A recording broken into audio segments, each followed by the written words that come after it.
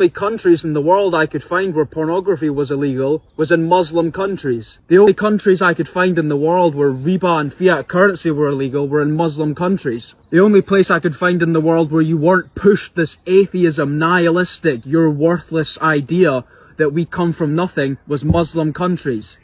And I started to realize that the enemy of my enemy was in fact my friend. The same people who want to send me to war, put me in debt and turn my wife into a prostitute, they were the same people that were telling me Islam was bad. And then I realized that the whole anti-Muslim propaganda that we've been fed in the West was a trick. And it was to get us to go to war and pick up a gun and shoot our fellow brothers under Allah for banks, because Muslims would not take sodomy, they would not take pornography, they would not take usury and riba.